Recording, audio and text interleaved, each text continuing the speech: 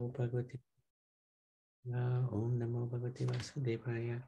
Om Namo Bhagavate Vasudevaya. Hare Krishna, dear devotees. Thank you for joining today. We like to seek the blessings of Radha Madhav, Radha Shyamsundar, Krishna Balaram, Gaunitai, Srila Prabhupada, Guru Maharaj. And wanted to continue with the series on Sapta Rishis. So today we want to look at Marichi Rishi, who is actually very famous. He's mentioned in many, many places. In the Srimad Bhagavatam, he's also mentioned in the Bhagavad Gita by Lord Krishna. So let's have a look at who this amazing personality is. He's a member of the Sapta Rishis of the first Manvantara. That's Swayambhur Manu. A son of Lord Brahma. His name is Marichi. It means a ray of light. Among other rishis, Pulasya was generated from his ears, Angira from his mouth, Atri from his eyes, and Marichi from his mind. And Pulaha, who we'll be looking at tomorrow, from the navel of Lord Brahma. This is in the Bhagavatam 3:12-24. Sage Marichi is also considered one of the Manasaputras, or a Prajapati, a ruler. Prajapati also means progenitor, created from Brahma's mind. And the other 9 are as follows. So these are Lord Brahma's children. Manasaputras. Atri Rishi, Angiras, so we've looked at those 2 as well as part of the Saptarishi series. Pulaha is tomorrow. Pulatsya the day after. Not tomorrow, actually. Tomorrow we're doing Sanatana Goswami. Later on this week, anyway. Pulatsya as well. Kratu we looked at a couple of days ago. Vashishta Muni also. Daksha is somebody we've come across in the Srimad Bhagavatam quite a bit. Bhrigu, we've also looked at him as one of the Saptarishis. And Narad Muni is Dev Rishi, Narad. Very famous personality. Let me just clear the throat. So the 9 principal rishis, so these are different now, a different set of rishis, these are regarded to be 9 principal rishis according to the Bhagavatam. Marichi is one of them, Atri, Angiras, Pulatsya, Pulaha, Kratu, Bhrigu, Vashishta, and Atharva. All these rishis are the most important. And Brahma desired that 9 daughters already born of Kadamuni to be handed to those 9 rishis. So Kardamuni's daughter Kala was married to Marichi. And they had 2 children whose names were Kashyap and Purnima. Their descendants are spread all over the world. This is Bhagavatam 4:1-13. And Kashyap Muni, again, we've looked at his pastimes as Saptarishi as well, is sometimes also known as Prajapati, having inherited the office from his father. All 3, namely Brahma, Vishnu, Shiva, are incarnations of Garbhadaksha Vishnu. From Brahma, the other demigods like Daksha, Marichi, Manu, and many others become incarnated to generate living entities within the universe. This is from purport of Srimad Bhagavatam 135. And then in the Bhagavad Gita, we have this slok. Adityanam aham Vishnu Jyotisham Ravir Amshuman Marichi Marutam Ashmi Nakshaktaram Aham Sasi. Of the Adityas I'm Vishnu, of lights I'm the radiant sun, of the Maruts I'm Marichi, and among the stars I'm the moon. So amongst the Maruts, I'm Marichi. Interesting how Krishna brings Marichi into the Bhagavad Gita. In the purport, Srila Prabhupada states that Marichi is the controlling deity of the heavenly spaces. He's also the author of the Vimanjana Kalpa. And in the Bhagavatam 4:18, there is description of Marichi becoming a Saptarishi under Swayambhur Manu. So here we go. There's another verse. Tushita nama te deva asan swayambhuvantare Marichi Mishra Sayo Yagna Sura Ganeshwara During the time of Swayambhu Manu, these sons all became the demigods, collectively named the Tushitas. Marichi became the head of the 7 Rishis, and Yagya became the king of the demigods Indra. During the life of Swayambhu Manu, 6 kinds of living entities were generated from the demigods known as the Tusitas, from the sages headed by Marichi, and from descendants of Yagya, king of the Devas, and all of them expanded their progeny to observe the order of the Lord to fill the universe with souls. These 6 kinds of living entities are known as Manus, Devas, Manuputras, Amshavataras, Sureshwaras, and Rishis. Srimad Bhagavatam 1.6.30-31 states that after 4.3 billion solar years, when Brahma woke to create again by the will of the Lord, all the Rishis like Marichi, Angira, Atri, and so on were created from the transcendental body of the Lord. And I also appeared along with them. So this would be stated by Narad Muni. And in the Bhaktivedanta purport to text number 31, we read, the causeless mercy of Lord Vishnu is unparalleled, and such mercy is perceived by the devotees only by the grace of the Lord. Therefore, the devotees never fall down. But the materialists, the fruitive workers and the speculative philosophers do fall down, being forced by their respective modes of nature. So where do they fall from? Basically the spiritual nature. So the rishis and the sages, they are always in the on the spiritual platform.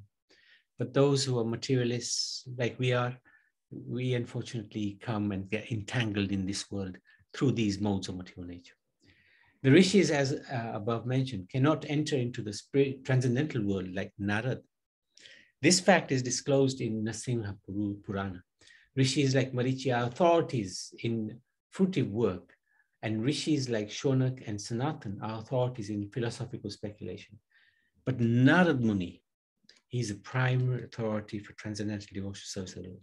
So we see Narad Muni, he's not categorized as Sapta Rishi or Brahm Rishi or anything like that. His position is completely transcendental. He's a devotee of the Lord. And that a devotee of the Lord is above any classification, even amongst the rishis. This is really very, very interesting and very powerful. The devotee of the Lord is above even this material creation and the designations, even on a philosophical point of view, or even from a point of view of rishis and munis, because these rishis are great personalities because they propagate the Vedic philosophy, they practice it, they understand it, but yet they're still not equal to the devotee, because the devotee's position is that they are prime authority for transcendental devotional service to the Lord. All the great authorities in devotional service of the Lord follow in the footsteps of Narad Muni in order to, in the order of the Narad Bhakti Sutra. And therefore, all the devotees of the Lord are unhesitatingly qualified to enter into the kingdom of God, Vaikuntha. So this puts the position of the bhaktas above even the rishis. So it's very interesting. Not that we want to minimize the position of these rishis, because they're very important, especially the Sapta Rishis, very important in the governance of this universe. There are many references to Marichi Rishi in the Vedas and throughout Srila Prabhupada's purports. Marichi is a controlling deity of the heavenly spaces. Many of these the purports relate to Marichi's role as a progenitor under the direction of Lord Brahma. In his purport to Srimad Bhagavatam 4.24.72, Srila Prabhupada writes, Lord Brahma was created by Lord Vishnu, then Lord Brahma created Lord Shiva and the other great sages headed by Bhrigu Muni. These great sages included Bhrigu, Marichi, Atreya, Vashisht, and others. All these great sages were in charge of creating population. Since there were not very many living entities in the beginning, Vishnu entrusted Brahma with the business of creation. And Brahma in his turn created many hundreds and thousands of demigods and great sages to continue with the creation. At the same time, Lord Brahma cautioned all his sons and disciples by reciting the prayers now recited by Lord Shiva. The material creation means material engagement, but material engagements can be counteracted if we always remember our relationship with the Lord, as that relationship is described in these prayers recited by Lord Shiva.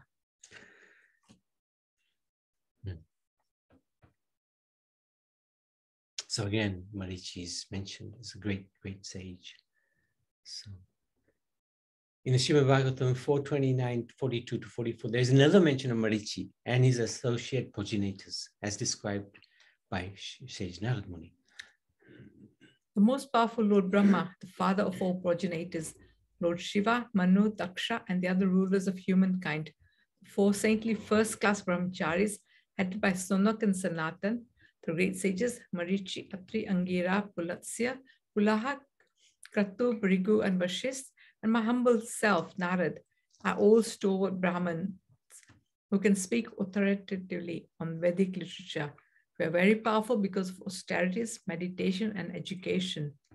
Nonetheless, even after inquiring about the Supreme Personality of Godhead, whom we always see, we do not know perfectly about him.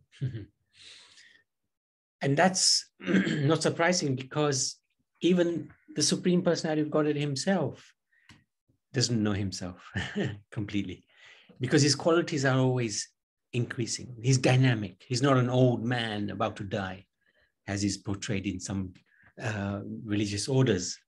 He's actually eternally like a 16-year-old boy. But of course, he's a transcendental personality, and always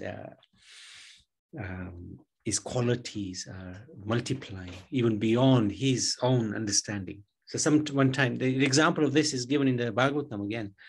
One time in Dwarka, he was looking at himself in the mirror. I happened to see himself on the mirror tiles which are mirrored. And he wondered, who is this amazing personality? Looking at himself, he was thinking, who is this?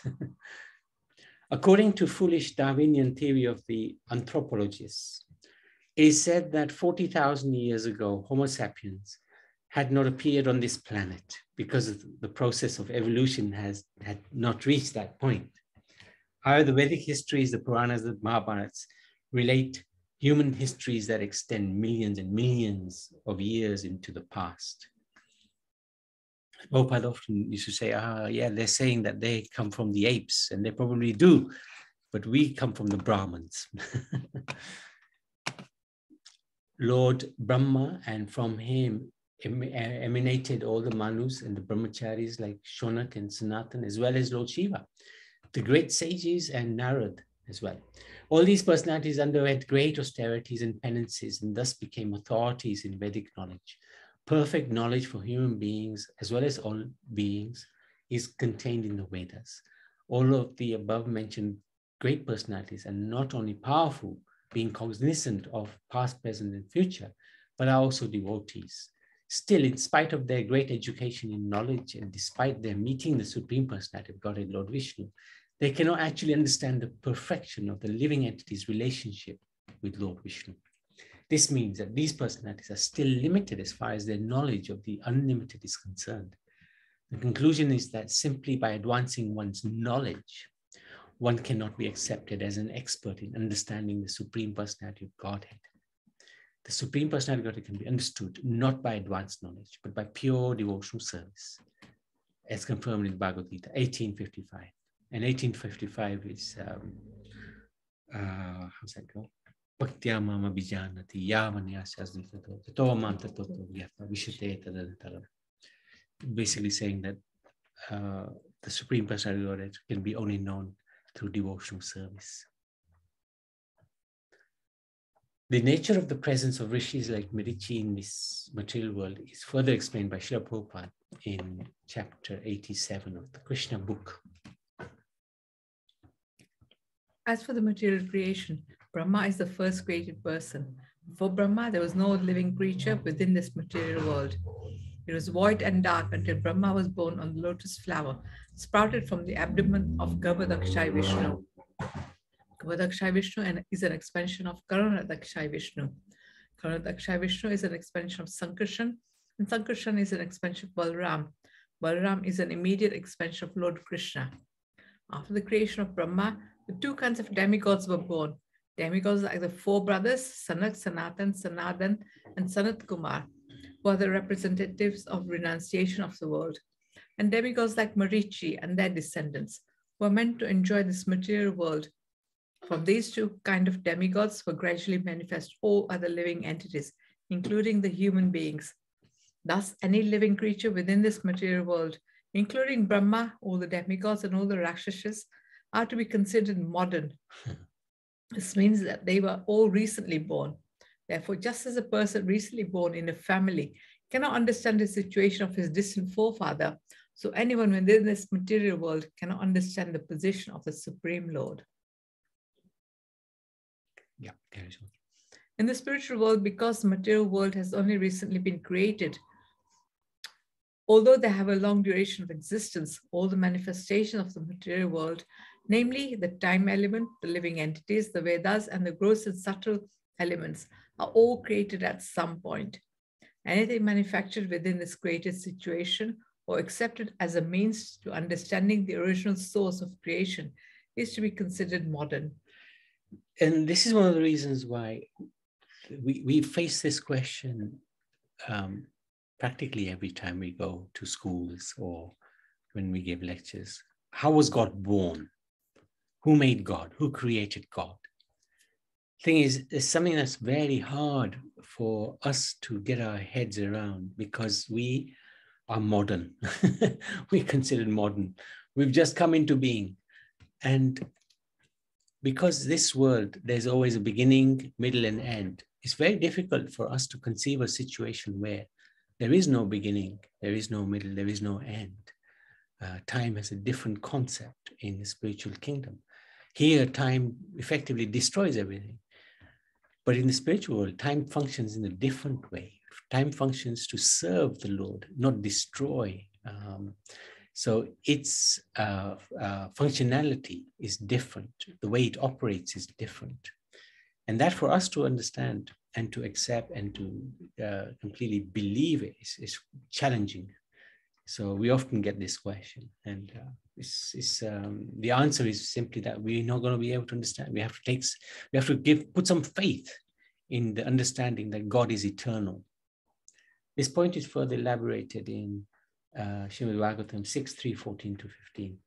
I, Yamraj, Indra, the king of heaven, Nriti, Varun, Chandra, the moon god, Agni, Lord Shiva, Pavan, Lord Brahma, Surya, sun god, Vivasvan, the eight, Vasu, the eight Vasus, the Satyas, the Maruts, the Rudras, the Siddhas, Marichi, and other great sages engaged in maintaining the department affairs of the universe, as well as the best of the demigods headed by Brihaspati, and great sages headed by Bhrigu are all certainly freed for the influence of the two base material modes of nature, namely passion and ignorance.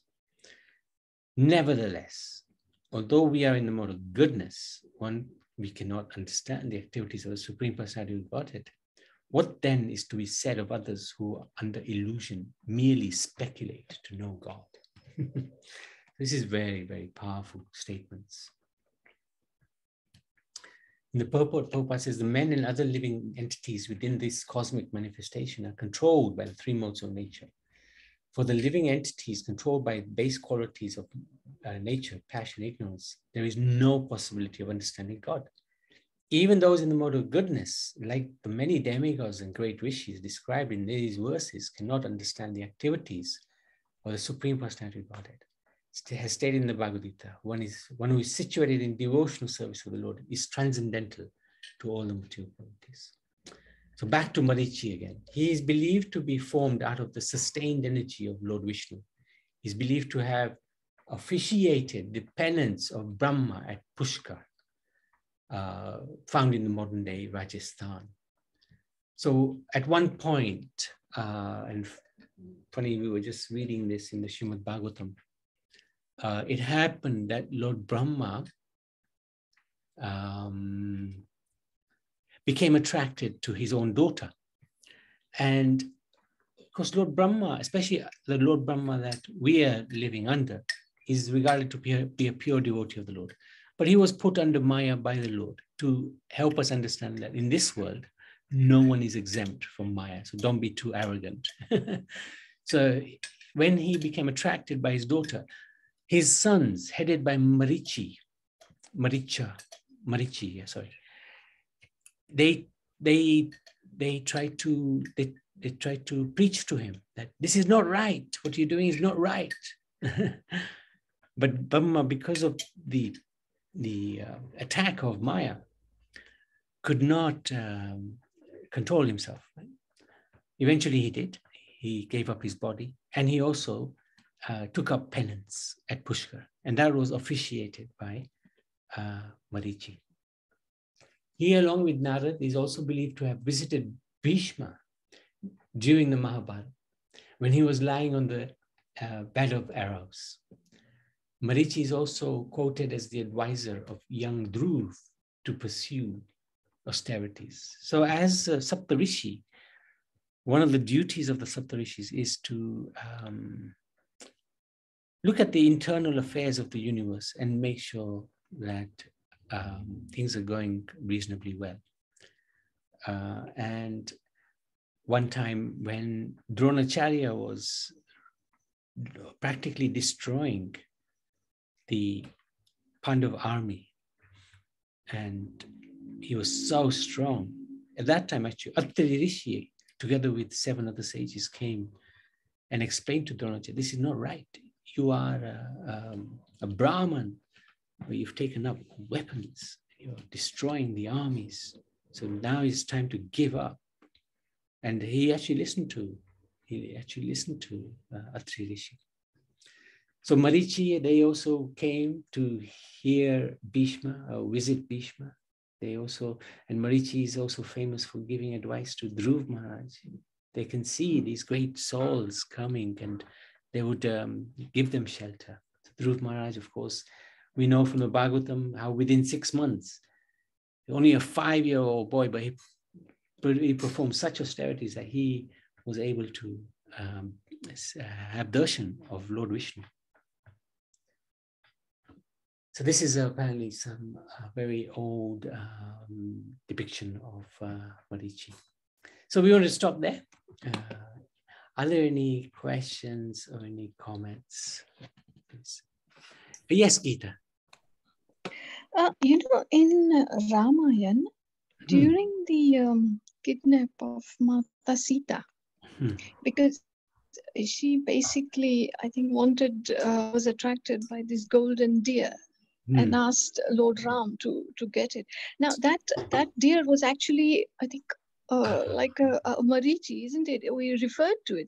Is that Marichi and this Rishi Marichi any connection, or? No, they're 2 different persons. Yes, you're absolutely right. Right, okay. Yeah, thank you for bringing that up, because I was thinking myself, how come they got the same name?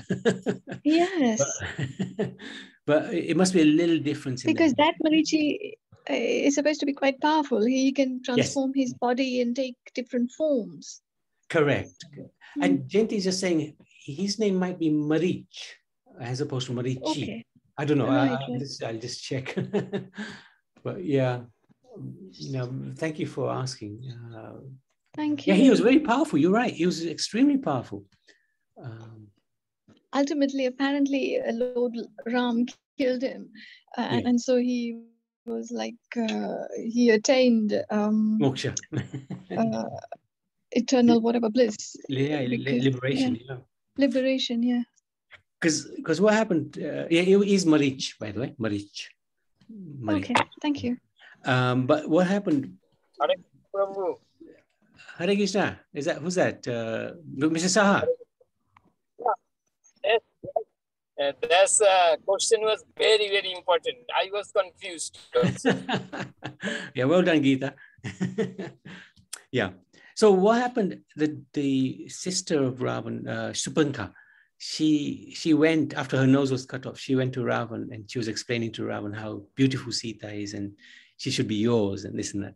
So Ravan got attracted. And he said to Marichi, that Marichi, you better go and do something for me to distract Ram. And Marichi said, nah, look, Ram is very powerful. Because as you said, he actually was a wise person. A demon, but he was a wise demon. And Raman said, I'll kill you if you don't do it. And Marichi said, okay, don't worry. I'd rather be killed by Ram than you. So he's a very, very wise person. So he went to do what Ravan said, but actually he was a great soul. So, yeah. Yes, Naila. Yes, and thanks for Gita Mataji for asking that question because that was in my mind as well. Yeah. Now, the thing is, what I'm confused is, in the beginning, you mentioned about Marichi Rishi, and only thing I remember, I've sort of understood is that he's the son of Brahma, but you mentioned other origins as well. Yeah, from Vishnu. Vishnu, yes. Ultimately, everybody comes from Vishnu. That's the way I've sort of rationalized it. But you're right. Even if on some of the other rishis, there's a number of. I was just doing actually Agni Dev, the Devata, and there's quite a few. How did he appear? There's quite a few versions of how he appeared, and they may all be true. Yeah. Because in different kalpas, in different days of Brahma, they appear in different ways. So sometimes the timeline gets mixed up. So we're never quite sure, where this personality has actually taken birth from. But yeah. Okay. Sometimes these contradictions are there. Yeah. Contradictions, yes. I think in Srimad Bhagavatam also, there are few things here and there which we cannot understand. Correct. What I was going to ask something. Yeah, the Prajapatis and all these Prajapatis were there to procreate, isn't it? Increase the population. Same thing with all these Rishis as well. Some of the Rishis are Prajapatis. That's correct. For example, the firstborn of Brahma were the 4 Kumaras. Yes. And Lord Brahma said to them, now go and procreate. And they said, no. We don't want to be entangled in this material world. And he got very angry and he cursed them. You're always going to be little children. And they were happy. But their aim, the purpose for him creating them was to populate the world. Correct. Same as Prajapatis as well. Yeah, they also are. But of course, they became great sadhus, great saints, great devotees. And then from the anger, actually, what happened? Because Brahma got angry, Rudra came out of that anger. And then he also told Rudra, you have to now create. So Rudra started creating all sorts of very scary personalities, So then he told Rudra, okay, just relax, don't do anything now, just do some meditation, So yeah, all of these, the original creations of Lord Brahma were to help him populate the world. That's correct. Some of them were Rishis as well, isn't it? Yes. Most of them are Rishis. Yeah. These Prajapatis some of them are Rishis as well, isn't it? Yeah. Most of them are. Most of them are. Because you showed one slide where you said this Prajapati, I think second or third slide, where all these Prajapatis are there. And after the 9 sons of Brahma, there was if you go to that slide. Yep. 9 sons of Brahma, and at the side, this one. Yes. So see. Yeah, the all apart from Daksha is probably not on the level of the rest of the sages. And Narad Muni also. Narad Muni always remained a brahmachari. But yet, the others are all Prajapatis, all progenitors, basically. So, for example, from Marichi, Marichi is not on this list, but from Marichi also came Kashyap Muni. And Kashyap Muni was, he gave, a lot of the animal kingdom comes from him. Plant world comes from him. So, yeah. Okay, yeah, a bit clear. Thank you, Prabhuji. Bit clear, but it's quite hard to completely comprehend it because our tiny brains will never be able to grasp what Brahma's creation is like, let alone the spiritual world. But yeah, very interesting. Thank you. Thank you so much. Thank you.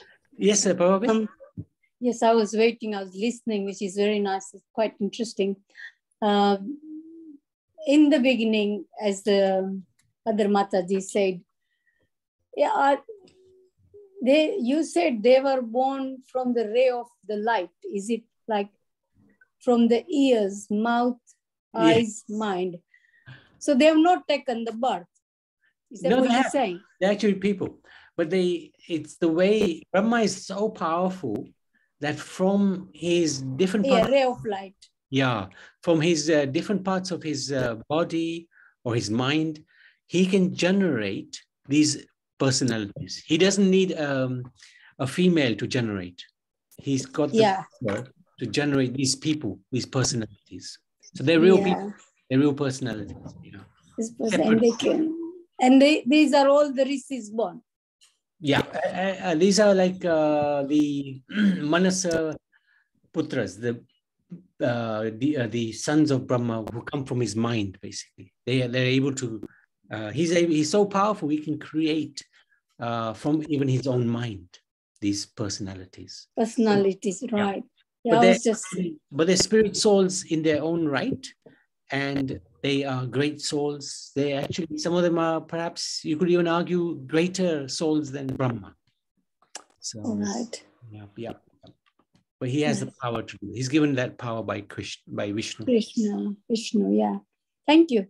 No, thank you so much. Thank you for taking such interest. Really good. Yeah, I in the starting when you said this, I have put down the question here. I said, when you finish, I will ask it. And it's nice about the ladies talked about the marriage. Marichi.